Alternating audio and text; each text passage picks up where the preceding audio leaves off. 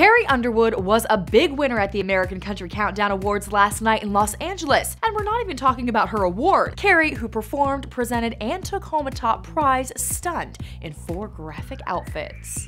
Hey guys, I'm Heather Gardner from Motomob. When it comes to country music, you'd be hard-pressed to find anyone more fashionable than Carrie Underwood, and the singer proved that last night with 4 incredibly loud outfits. The red carpet at the ACCA Awards may as well have been Carrie's personal fashion runway. The 33-year-old singer stepped out in a daring gown by Guri and Ninika. Underneath the sheer organza skirt, Carrie wore a pair of colorful hot pants and matching top, and color was the theme of the night for the singer. While presenting her pal Luke Bryan with the Male Artist of the Year award, Carrie stepped out in a very colorful mini dress and stilettos. But her most show-stopping look came from her performance. After being announced Female Artist of the Year, Carrie gave a spirited rendition of her hit single Church Bells. Dressed like a gold belle herself, Carrie wore a glittering gold flounce dress with knee-high gold heels. She even wore a glitter tattoo on her right cheek. And for her last look of the night, Carrie again showed off those legs in a multicolored mini dress as she walked the press room with her award. Yup, Carrie wins Best Fashion once again. Keep it right here for all the latest fashion news.